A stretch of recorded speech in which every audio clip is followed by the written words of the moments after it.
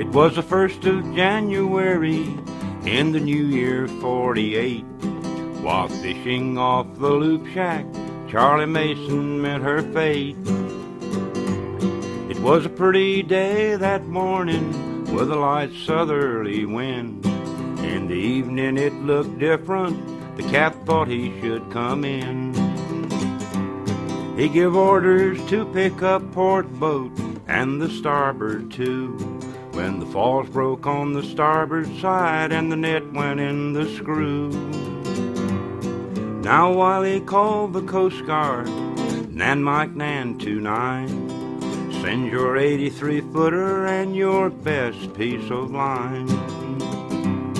The crew, they manned the patrol boat, immediately left the station, proceeded through the inlet up to the Charlie Mason. They got the line made fast when the bit broke like a match. Then Wiley knew he'd lost his boat and all of his catch. I'm coming ashore, Coast Guard, you'd better make a start. Then the crew of the Coast Guard station broke out their old beach card. They backed up the bomb service for the beach card to hook.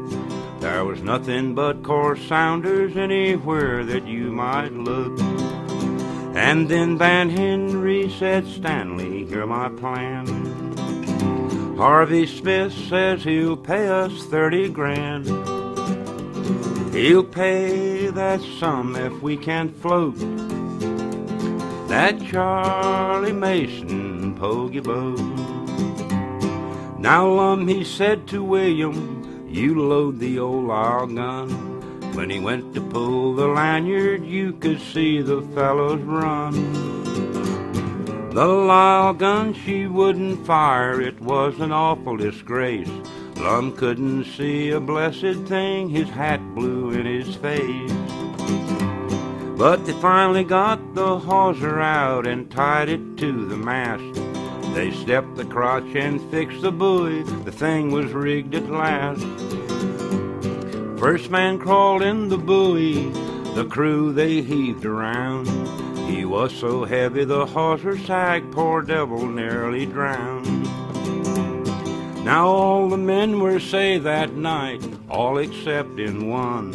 This man, he had a heart attack, his name was Peyton Young. Ansley O'Neill brought him over to the Coast Guard station.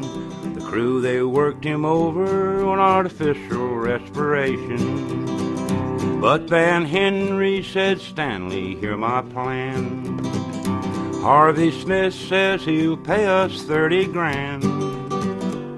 He'll pay that sum if we can float that Charlie Mason Pogie boat. Up at Travis Williams's you could hear this conversation. If I had the equipment, I'd float that Charlie Mason. But Stanley Wahab told his men, you float that craft for me. And Sunday the 4th of April, she was in Beaufort, NC.